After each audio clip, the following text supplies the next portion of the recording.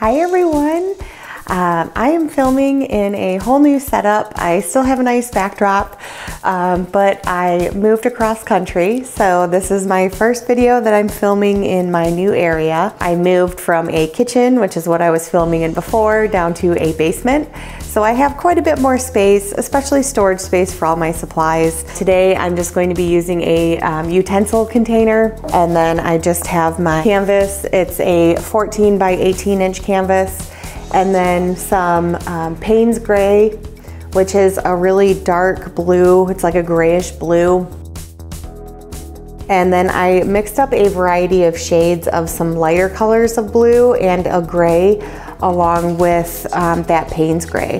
When I use the utensil container, I go for a Geode style look. I get some really nice lines and striations in my paint.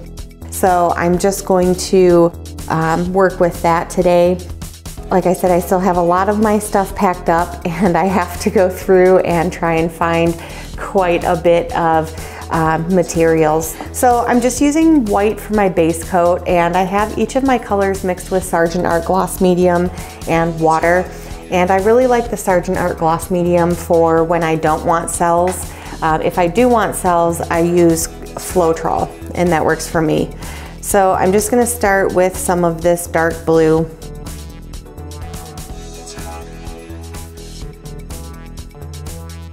I have a slightly lighter shade,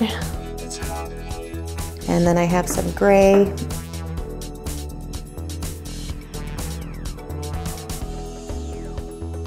and then a very, very light blue,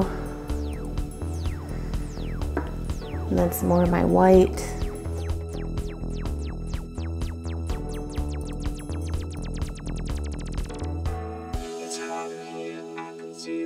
And then I'm just going to do a little bit more. I really like this Payne's Gray. It's a really pretty color. I haven't used it a lot, so I may kind of incorporate it more. Okay.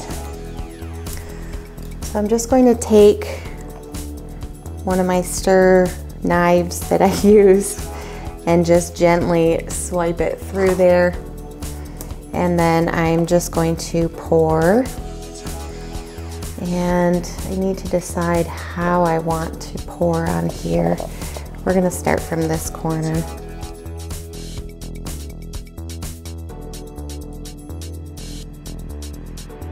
That is a really pretty color palette.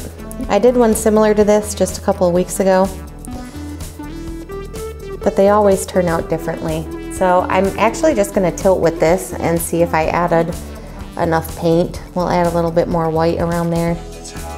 If I need more color, I can, but that might be enough to tilt out.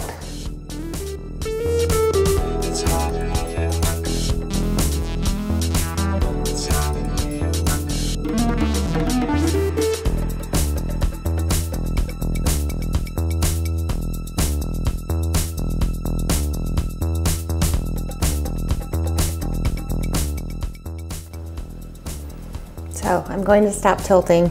I really like the way that this turned out. This whole shape right here looks like a beautiful stone shape, and then I have some of my white negative space. I'm going to just clean off that spot right there. And then you just have this whole other area of striations. This is the last one that I did of these. It was very, very busy. This one I liked a lot more. So I may try some other colors in this and see what I can come up with. The blue and the gray look really pretty together. It's a very easy color palette to use. So I do have a lot of this Payne's Gray left over, so I'll do another video with it, but I'll do a different style. So we'll figure out something else fun to do with these leftover colors. But I hope you guys like this video. Let me know what you think down in the comments below. If you like this style, let me know what other colors you'd like to see. I've done greens. I may try purple. I don't think I've done one with the utensil container in purple in a very long time. So I may do that, but this one turned out very nicely. So I hope you guys liked it. And I will see you all in the next one. Thank you so much for watching today.